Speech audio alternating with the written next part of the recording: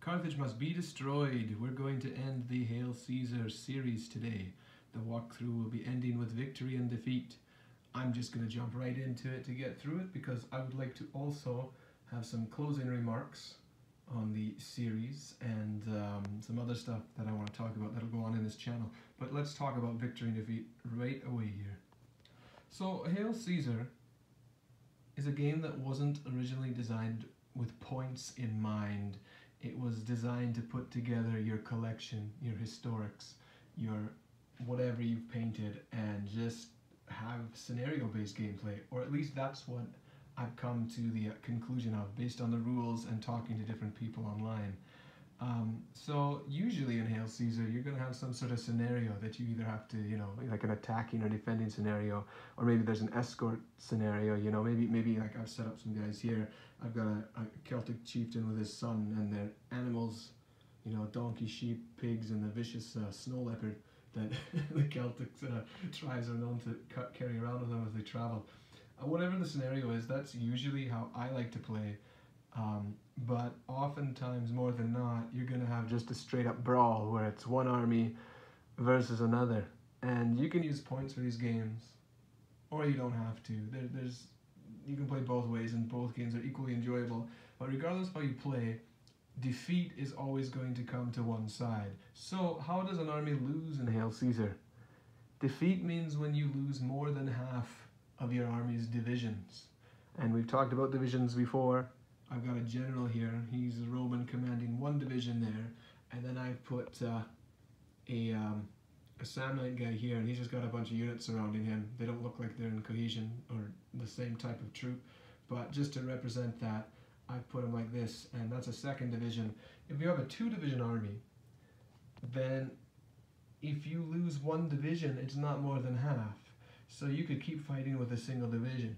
Okay, if you have three divisions in an army, and I don't have enough guys here to adequately represent that, if you lost 2 out of 3 of those divisions, you're considered defeated. You've lost over half of your forces, and that's it. You've lost the game. The rest of your troops run off, escape. Now that's what the rule book is kind of like the default defeat conditions. If there's a specific scenario that you guys decide that, hey, I don't want to just quit the game when 2/3 of my army's done, maybe there's a fight to the death scenario you've created, or you have to successfully escort this Celtic zoo that's going through some area or land, I don't know. You can obviously change that rule. This is just what the rule book is suggesting and asking you, if you can't think of something else, that's basically their rules on it. So how do you lose a division in your army? If you lose over half of your divisions, you're defeated. But in order for you to have lost a division, it has to become broken. Alright. A broken division exactly is that. It is when the divisions are broken and they've lost cohesion and they're running. So what happens when a division is broken? Well, just like an army having to have more than half of its divisions broken, a broken division is considered broken when more than half of the units in the division have been broken. So if I have 4 units here of different Roman types in one division, and I lose 3 of them, that unit's broken, right? So over half. So if there's only 2 units here that are lost, I'm not broken yet. I gotta lose 1 more unit to be broken. All right, and you just have it or go over half. If it's an odd number, obviously you still have to lose 2 of your, if it's an odd number, you only lose two forces if it's only 3 here, and so on. You just do a bit of math, easy math to figure that out.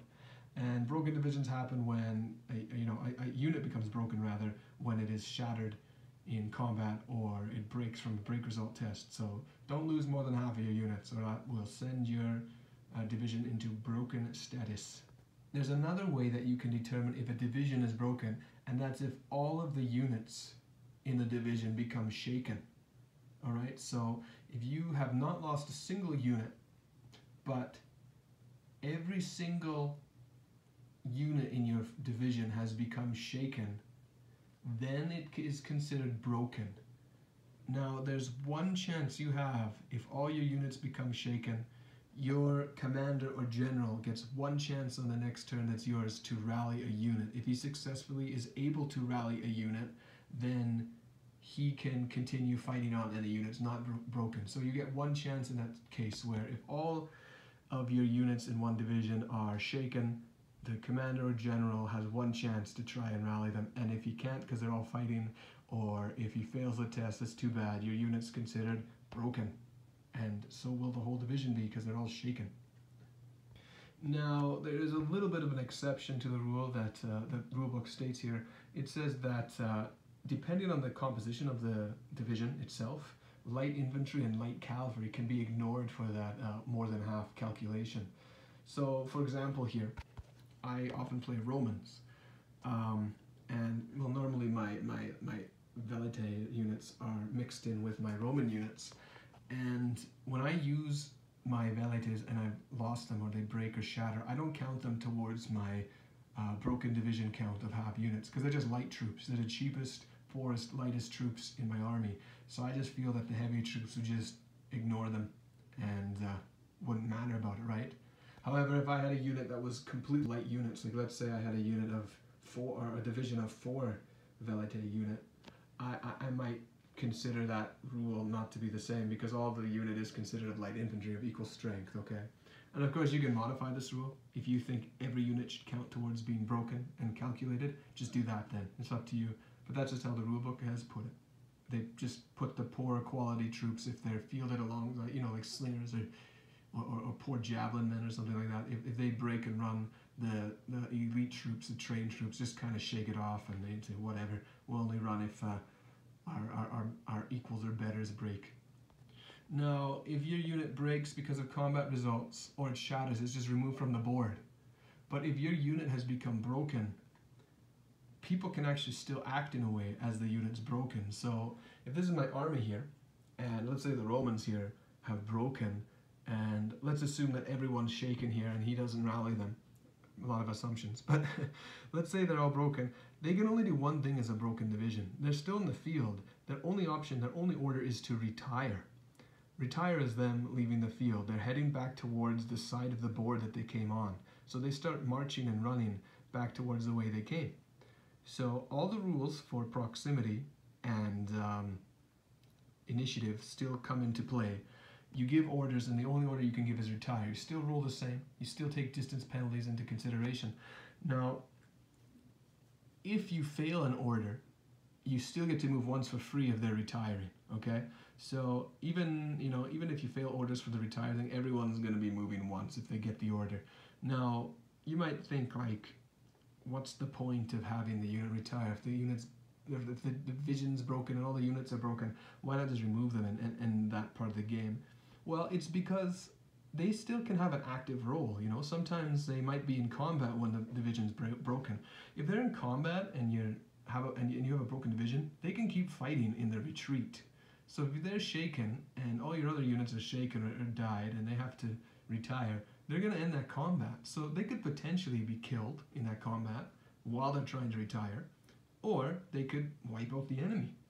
There's some rules there though. If they are broken in a division, they can only choose to give ground, or if they win the combat, they can only choose to give ground or hold their ground. They cannot advance towards an enemy. So if you win a combat with a broken division unit, they will not be pursuing an enemy if the enemy gives ground. They'll just hold their ground, or they themselves will move away backwards, which makes more sense because they're broken, they're retiring, they're trying to get out of there. Okay. Also, this order can also be given to disordered units. So this is kind of an exception where the order's to retire, and if normally where you can't get orders when your unit is disordered, they can receive the retire order because, you know, they're disordered, they don't want to be there anymore. It makes sense, they're trying to get out. If you have artillery pieces in a broken division, they're automatically destroyed. It's assumed that it's medium and heavy artillery. Scorpions could still operate, but it's assumed that the artillery pieces, their crewmen, they just leave and the artillery pieces remain on the board. I think that's kind of cool. Just take the crew off and leave the artillery pieces. Maybe it's a captured scenario for points if you create your own kind of point system. Also, you can still shoot when you're retiring.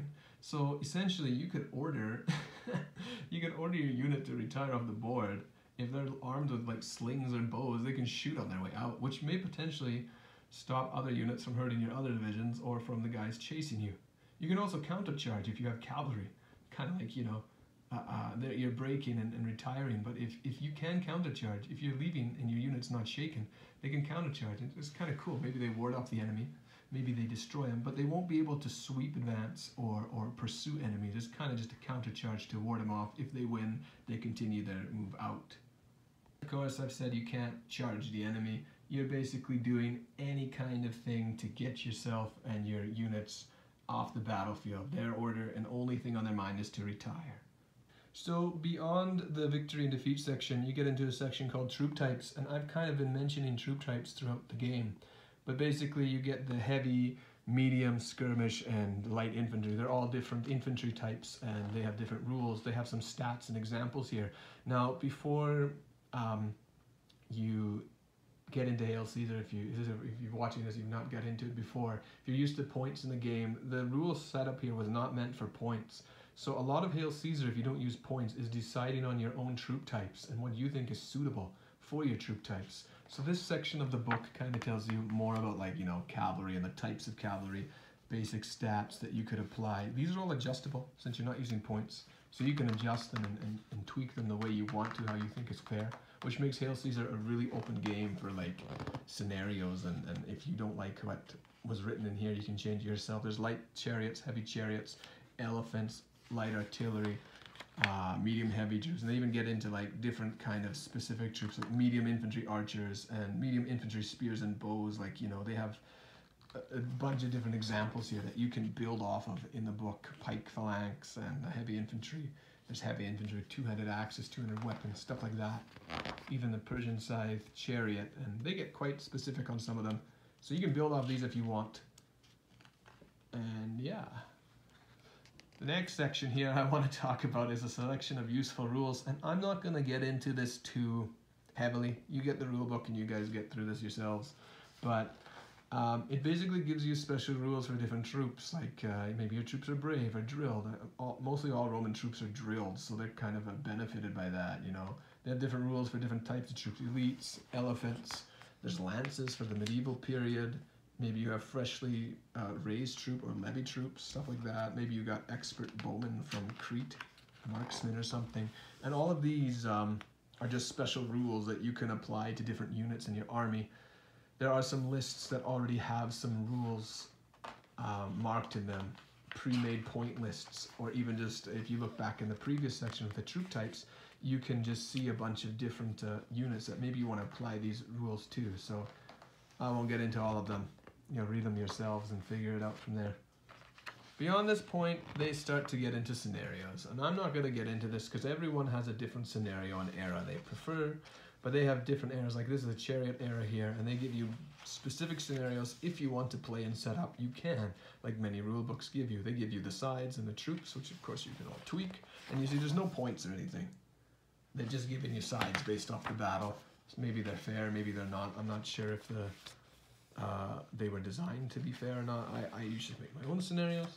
You get the classical age, just a quick flip through. You get the Greek hoplites, and they did their battles in the Peloponnesian Wars. You get the Romans, of course, and it just gets right into lots of stuff. I think it gets right into what keeps going on. You get the Crusades in here, so you get a good historic coverage from like biblical all the way up to ancient. I like their boards and their cool examples. This kind of looks like an aquarium piece, which is really useful to use if you have aquarium pieces for medieval times and you want to represent broken down Roman things. They work wonderfully in 28 millimeters if you doctor them up. And they have a whole bunch, you know, all these scenarios also, they include the conditions for winning or what you have to do, defending or you know, here for example, you're supposed to hold somewhere, Huns are coming in, I'm assuming to take out some Dark Age Romans. But yeah, look through that. No, the Dark Age, that wasn't quite the Dark Ages, but you know what I mean.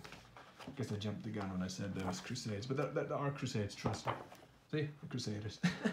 So whatever history you want, Hail Caesar has something covered from biblical all the way up to, I would even say, War of the Roses era, right when it gets into pike and shot. You get to the Lance-necked era, and you can kind of play it in Hail Caesar, but it's probably better to get the pike and shot by that era. So just lots of art. There is a section for smaller models. If you don't like 28 millimeters, they give you a bunch of stuff about doing smaller models. And Hail Caesar's excellent to play in 15 millimeter and 10 millimeter because you could make a grand epic battle. You know, I play on 6x4 foot tables usually, and you only get so much space with 28 millimeters. But if you're doing like 10 millimeters, you get big battles going. So I'll probably do some of those one day. I'm into 28 millimeters now, so probably won't, but they got some army list guides here, and they do have a section about points here. However, I think these points are great, but they only really cover the Romans and the British list. And I think this rule book was, when it was made for, this is for the original starter kit. Actually, this is the British Army, interestingly, because this book would have came from the what's it called, Rome Conquest of Gaul, which was an inaccurate depiction of the old starter kit because it had Imperial Romans facing off against Gallic Celts, but the Romans took over Gaul in Caesar's time. They weren't the Imperial Romans yet, so it's kind of inaccurate. They've since redone that box set, so it's now accurately depicting the Britannia forces versus the Imperial Romans. But prior to that, it was Conquest of Gaul, and it wasn't accurate for the box depiction. In any case, it is. They've also made the rulebook smaller. This is older books, they're bigger now. You can get the small size version of the starter kits as well. Of course, there's a summary in the end, which you can read through. I sometimes go through this because, you know, you play different games and you forget stuff.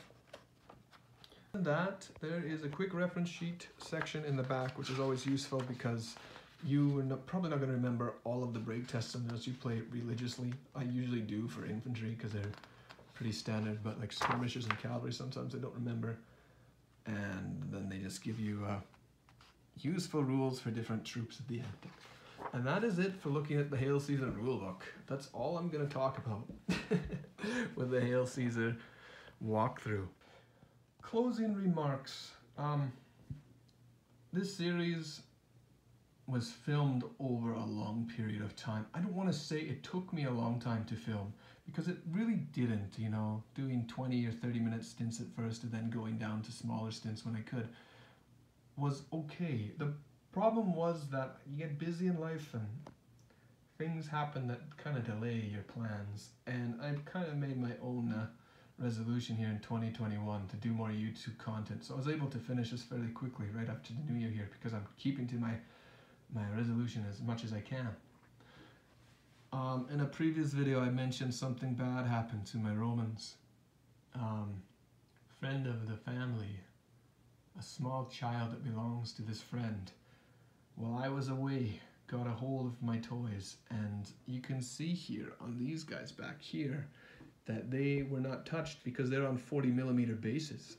However, all of, well, not the Triarii, luckily the Triarii weren't hit either, but most of my line infantry, my Romans, and even my light troops, my velites, and unfortunately some cavalry, which I cannot recover, were totally destroyed by this kid.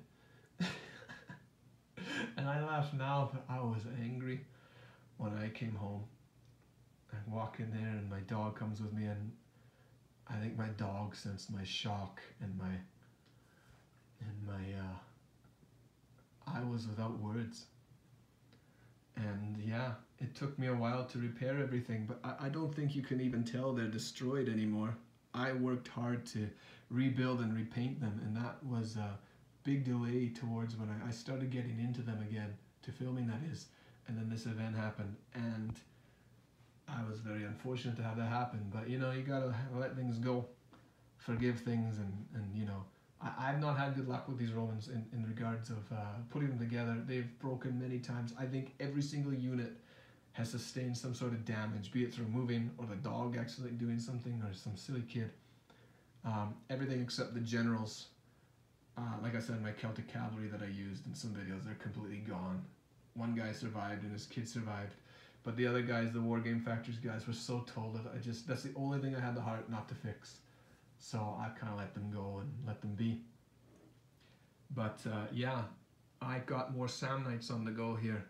They're coming up, and I'm going to showcase them to you soon. I've been working a lot on the models faster than I normally do, so I probably have another full medium troop unit here really quickly.